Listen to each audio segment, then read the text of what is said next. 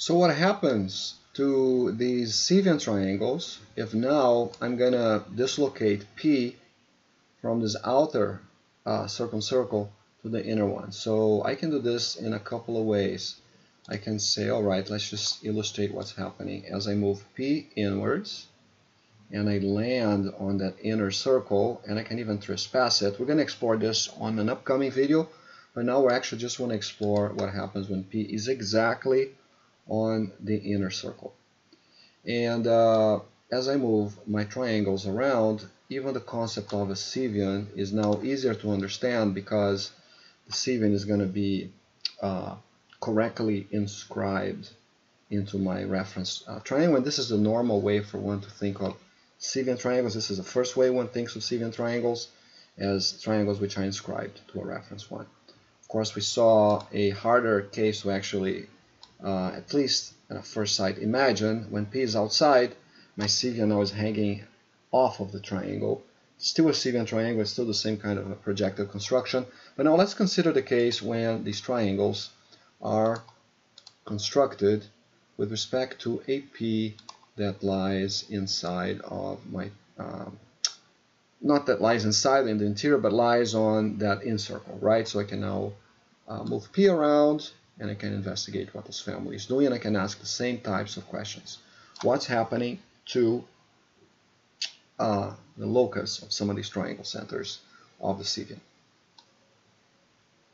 Just to remind you of a very obvious fact, all the triangle centers of my family of equilaterals lie at the center, right? Because this is a degenerate triangle family. Equilaterals, triangle centers are going to be degenerate as well. So not as interesting. Okay, so let's go ahead and start lighting up.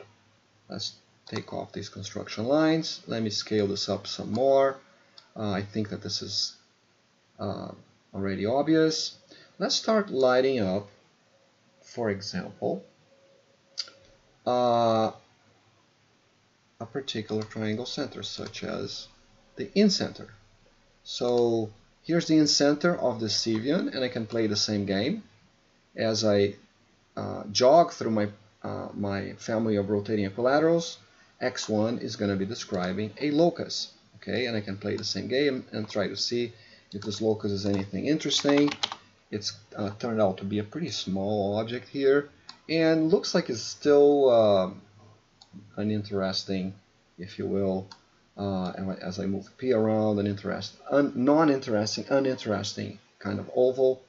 X1, we never expect for it to be very harmonious in any way, so we can actually skip over X1 and let's go straight to X2 and see what happens to X2. And let's go ahead and reestablish a reasonable amount of scaling here. And now my detector, which I think is reliable, actually I'm pretty sure it is, because I've played with this before, is actually telling me that X2 is sweeping an ellipse. And it's telling me now that, again, looks like we have an inherent associated object here. This is an ellipse, so it's tangent to the incircle at P, right? So if I move P around, you're going to see that this locus remains an ellipse. The semi-axes of the ellipse are invariant over motions of P, as one would expect. Everything is rotationally symmetric. But its minor axis now is 1/10 of the circumradius. And its major axis is some number which we would have to develop some an algebraic expression for. Again, very similar to the phenomenon we got for x6. Let's just recap that. When I was in the outer, right? If I were in the outer conic and I played around with x6, recall that x6 was also one of these inherent ellipses with minor semi-axis equal to 0.1 and major semi-axis equal to 0.22. Okay, if I now switch to I switch P to the inner conic, I'm getting this phenomenon, strangely, with x2, where I'm getting this sort of conic where one of the semi-axes is 1/10 of the circumradius. Why is that? No idea. Probably a good algebraic calculation might reveal why that is. What is the connection between x2 and x6? We know they are an isogonal pair, Is there any sort of isogonality transformation being computed by the cevian triangle? These are fair questions. In fact, is this 0.1154? So this times 2 is something like 0.23, right? Is that the same number I was getting for x6 in the outer? 0.223, right? So x2 in the inner is 0.11. So this is not going to be 0.223. This is going to be something like 0.23. So I thought that this could have been twice the value that I got for the major axis on x6, but it's not. It's pretty close. Okay, so that's what we get for x2. And we can immediately ask the question, is this preserved over an affine transformation? Now, I think it will be, even though I don't remember what the result was, because again, x2 and cevians are projectively invariant, and so are conics, right? So as I now get away from that, you're going to see here that x2 remains as we expected. In this case, a conic locus, right? As I move 3 around, the triangle around, I'm verifying that x2 does not suffer any distortions in the sense that it remains the locus remains a conic even post affine transformation. Okay, how about x3? Now, I actually examined this before, and I don't have a good parabola detector up here, but this looks to me, and I'm going to conjecture that this is the case, that this object here, this locus of x3, is actually a parabola whose focus is the center. Well, that's a very interesting result. So I have x3 moving as a parabola, which is now not stably detectable via my conic detector, my least squares conic detector. I should develop something that detects parabolas explicitly. As you know, parabolas are degenerate conics, and if you try to represent a conic with that 5-parameter quadratic equation, you end up getting some degeneracies. You have like P2 minus 4AC. One of the determinants goes to 0, and that means that you have one less degree of freedom. Parabolas are just, they live in a 4-dimensional space, not in a 5th-dimensional space. So in any case, you have to develop something custom for parabolas. But visually, this looks pretty close to a parabola, and this looks pretty close to the focus. I'm going to say that this is what we're getting here. Does this thing survive affine transformations?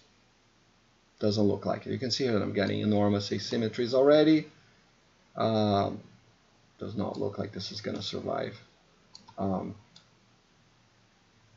It's not going to survive. This thing is not going to remain a conic post affine transformation, but it looks like a beautiful parabola at this particular state here. Okay, how about x4? Now recall that when P was outside, x4 had this really strange property of being stationary at the center, right? And we saw that when we actually applied affine, x4 exploded. Now let's go ahead and now move P to the inner, to the incircle. And let's get the triangle out of this place. And now we're looking at this shape here. Not sure if this is a parabola. Okay, but it does look like one. So it could be that this is a parabola. Okay, it's certainly not a closed conic. I'm not detecting this guy as a conic, so I would guess that this thing is a parabola. And just like x3, I don't expect this thing to retain its parabola shape, although it does look like it is, right? So we'd have to actually investigate this better to see if x4 can actually retain being a parabolic curve even upon an application of an affine transformation. How about x5? So let's take away our affine transformation. Let's move to x5. Looks pseudo-parabolic, but it looks like it loses, like x3, it's losing its symmetry, right, as I apply the affine. Whereas, very strangely, and perhaps very interestingly, x4 does not look like it's losing its parabolic symmetry as I apply the affine, just visually. All right, how about x6? Now this is interesting, right? Because x6 is an oval when, let's position P inwardly, P is over here. X6 looks like an oval, it's not being detected as an ellipse, and it's an oval even in the simplest case where we're talking about a family of equilaterals. So of course if I apply some affine transformation, X6 becomes a complicated curve. And don't expect anything to be working out with X7, X8, X9, X10, or X11. X11 is always the artist, right? So you can see here that it's producing a pretty neat locus with seemingly a cusp at P. Okay, and then X12, also we don't expect anything. But X12 at equilateral case seems to be a nice two-petal flower. Okay, all right. Now we get to X13, and recall that X13 was that interesting thing on the outer case. X13 was a stationary point, right? When P was outer. Now if I bring P inward, what is X13? X13 now is an uninteresting oval. Uninteresting, we could say this is interesting because it seems to be radial, and it seems like its upper end is tangent to the outer circle. You can see here that as I vary P, you get this kind of phenomenon. Now what happens if I apply some affine? It becomes more distorted, and you would expect the same thing to be happening to X14, although this looks quite circular, but it's not telling me this thing is even a conic.